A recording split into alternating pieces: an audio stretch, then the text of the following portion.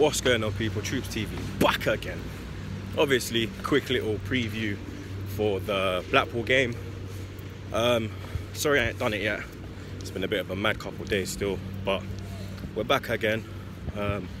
Obviously we play Blackpool tonight. Carabao Cup. Be a lot of changes still. I don't really know a lot about Blackpool. I know that they've got a little madness going on in their club.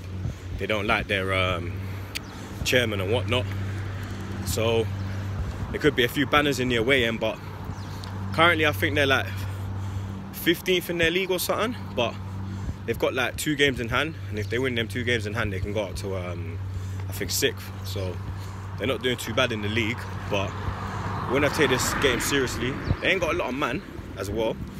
Like the only man we'll probably know is Jay Spearing and Nathan Delfonso. Obviously Spearing came through the Liverpool ranks.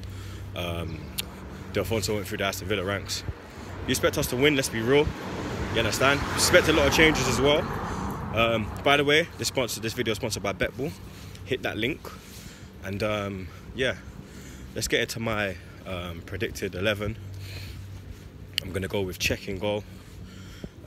Back 4 of Maitland-Niles right back.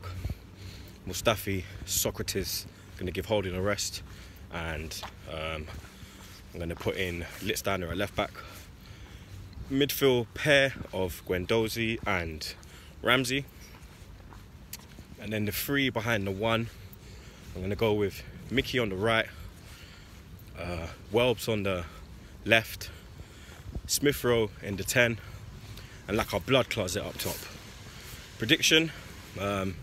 I'm going to go Arsenal 3-0. I think we'll get a clean sheet tonight. You lot let me know your prediction, 11s and whatnot. Subscribe to TroopzTV. Starting the 11 show soon, Lan. I'm out.